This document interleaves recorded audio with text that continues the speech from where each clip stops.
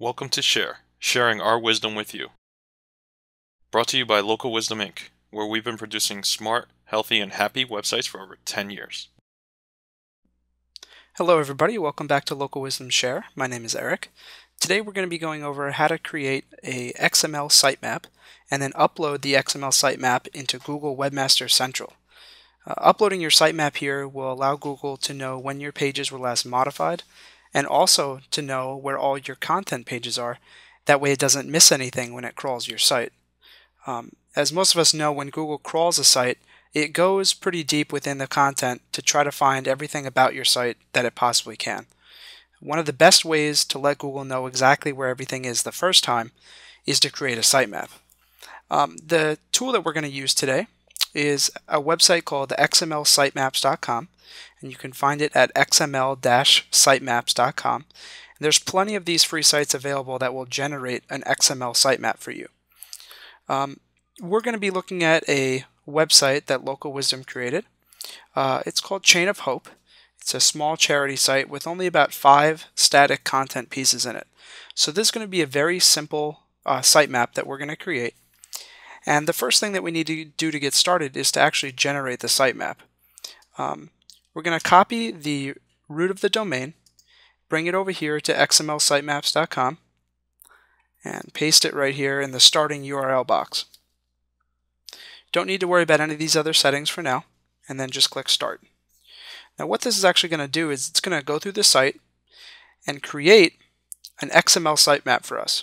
Now you can use any site that you want to generate this file, but you need to make sure that you have access to it, which I have a link to download it right here under Uncompressed XML Sitemap.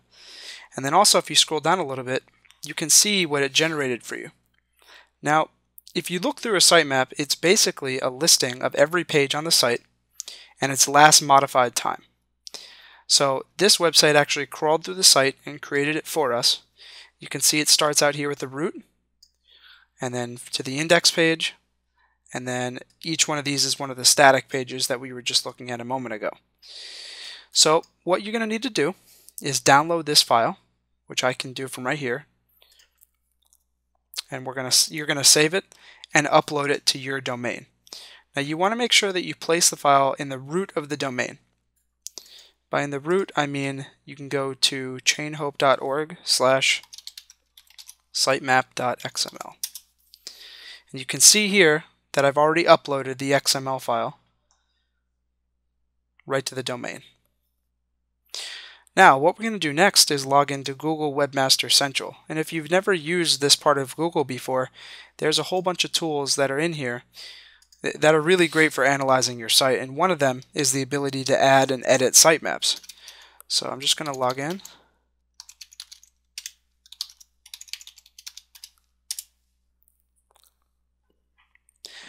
The first thing that we're going to need to do is add the domain that we're going to be working with. And as you can see here, I've already added chainhope.org, and it's already been verified. Now, to add a new domain, you simply type it in at the top, and then to verify it, you're going to be asked to upload a file to your domain, just like I did with the sitemap a moment ago, and then that will verify that you are the owner of that URL. When you come in here and actually create a new domain, it'll give you the directions for verifying it. It's pretty simple. What we're going to do here is add a sitemap for chainhope.org. Now, as you saw me browse to the XML sitemap over here a moment ago, I'm going to put in the same path right up here in this top box. So again, it's sitemap.xml. You click Submit Sitemap. It'll take a moment. Google will go out and find the file, go through it, and then it's going to add it onto your list of sitemaps in just a moment. There we go. So you can see here that it says last downloaded 24 minutes ago because I already had a sitemap up here before. I deleted it for this demo. If this is your first time putting this up, this last downloaded field will be blank. Also, the status here says pending. What that means is Google goes through each one of these files. It crawls through it to make sure there's no errors or no warnings.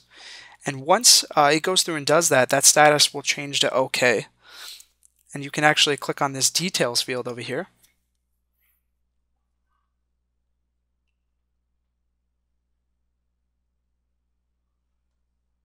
if it's going to go. There we go. And this will actually change to OK as well once your file is verified. Now, this field right here where it says last downloaded by Google, this will show you when the last time that Google went out and actually checked your sitemap, which after you upload it, it should check it immediately. So that time should be pretty close to the last downloaded time. So if we go back here, again, if anytime you have a website that the content changes on, or you want to make sure that you're ranked well, or there's a lot of pages that you want to have indexed, having a sitemap is one of the best ways to guarantee that Google knows where all of your content is and when it was last modified. So that way it always gets the most recent version. So it's very important that when you have the content changing around often, or if you're adding pages or removing pages, you want to make sure that people who are searching for your site in Google know that. Especially if you remove a page or if you add a page. You don't want people finding pages cached in Google that aren't supposed to be there anymore, and you certainly want people to be finding new pages that you're adding to your site. Whenever you make those kind of changes, and you make the changes to your sitemap.xml file, you can simply just go back to your Webmaster tools and submit the sitemap again. That way it'll be updated, Google will know that it's updated, and when it crawls your site the next time, it will check for the XML file and follow that as it goes through all the different sections of your site. Just like on the Chain Hope site, there's these 5 content pieces.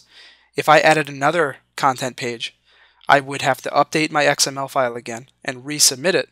And that way when Google comes back to look at it again, it knows that I added a news page, for example, and that all the content on that news page will then be indexed by Google. So as you're making your changes to your site and as you're making content changes, you want to make sure that Google knows everything about your site as much as possible. The more information it has, the better it can serve up your content for other people. Especially if you're looking to get your site ranked well, a sitemap is one of the best places to start. The Google Webmaster Tools section with the sitemaps, this is a little bit more advanced than just having the sitemap static on your own site. This actually gets submitted directly to Google. Now other search engines can also use your sitemap once you have it uploaded. Make sure you keep the file name sitemap.xml because that's a well-recognized name for sitemaps when other browsers will come to your site. So I hope you enjoyed the screencast today. Thank you very much.